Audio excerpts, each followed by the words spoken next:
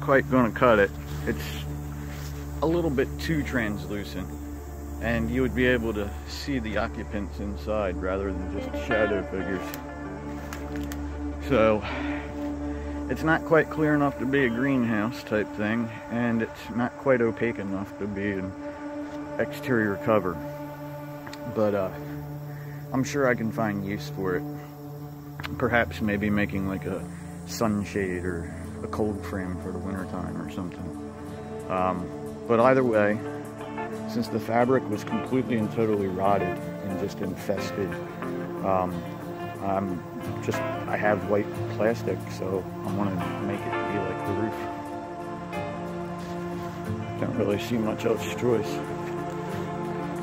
So that's what I'm going to start off with.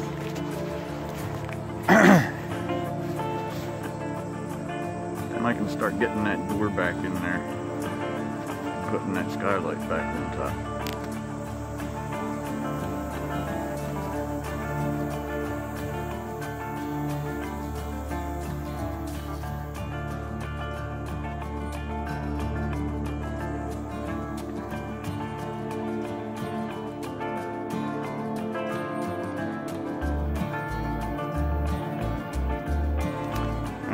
So far, so good.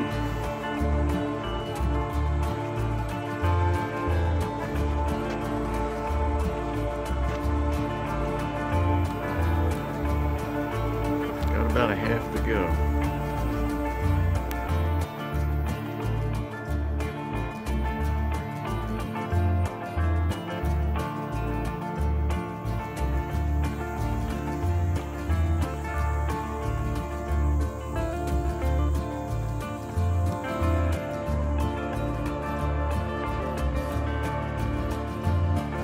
Okay, so starting with the door, I went around the window as well as I could with the pair of scissors I had to make the line as straight as possible without doing all kinds of bulking. I still plan on bulking. We did better on this side because it was a factory edge. And as I make my way around, you can see the rafters just barely poking through. What I had to do was pull this wool that was covering over top of all this. I pulled it over top of this section. So that way, this can come in, the plastic can go up to the bottom of the rafter, and then this canvas can then touch on the bottom of that right there. And then I can tie my string up in here as close as I can get. And that ought to make this where there's no air gap. So when we come onto the other side and have damage and stuff like that, I have to play with a pair of scissors. So this entire side had slipped downwards. So it's going to be an interesting finagle. But I'm up to the task, so we'll see how far we get. Otherwise, I kept the fabric because of the heat of the fireplace. We already know that the fabric is going to be acceptable. We'll take the heat. I do not believe this plastic is going to be capable of taking the heat. So I have that patch there where there's still some canvas. And then I have this window that I'm going to install that can still open and close just like it used to. And I have a staple lever here and there.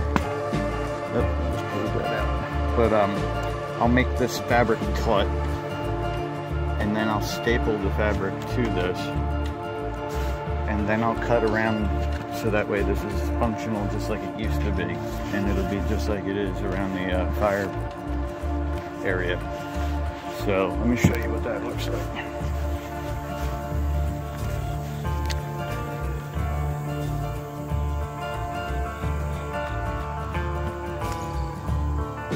So potentially some white paint on this will be matching with the rest of it. It used to be painted white. Otherwise, this is this. I mean, it's there but windows. And we have spots due to the fact that it was pulled down lower to where it may come down further than the plastic. And I don't want it to be that ugly. So on spots like this, I'm actually going to have to cut it. And that's what I've started doing, is cutting it. So that way when this comes down, it can just come down underneath of the rafter with that string like I'm talking about. So that's where we're at.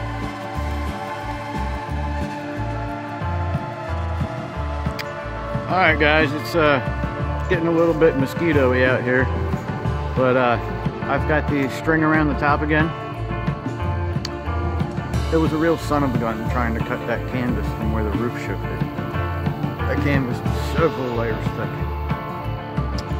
But then I put the string around the bottom as well. I don't think it's going to need one in the middle, to be honest. But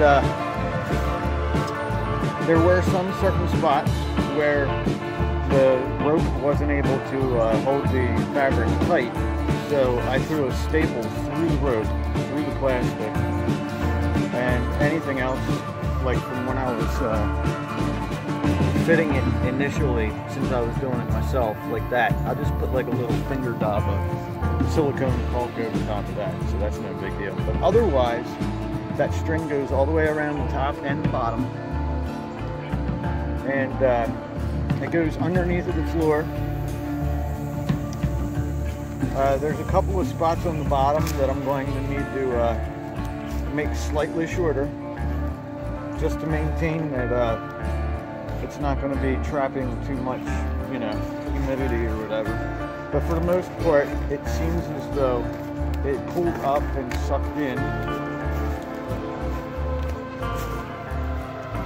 Now the section over here with the fireplace is interesting because I don't think plastic is going to take, you know, this much heat, so I left that canvas there.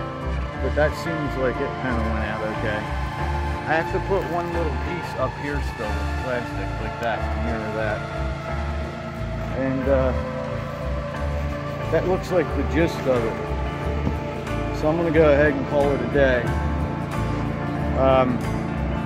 Still trying to figure out what's going on with the roofing or the ceiling, because there's a lot of areas that are still tagged up and just rotten, and if I take them out, then I'm going to be exposing areas like this and rotten canvas. I'm still not sure what's going on with that, but we are tight, and it is airtight and closed up, and around the bottom perimeter it's any bit as tight as it would be in a normal house. So it can be perimeter sprayed with a little bit of insect spray or something if somebody's feeling like they need it, but unless it's termites getting in through the wood, and that's unlikely with OSB, the perimeter should be completely and totally sealed from the outside, like 100%. So this is a separate air space now.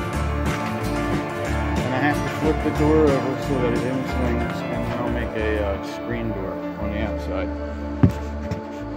So that way, that'll be more like a real house as well. So that's that. Have a good night, guys.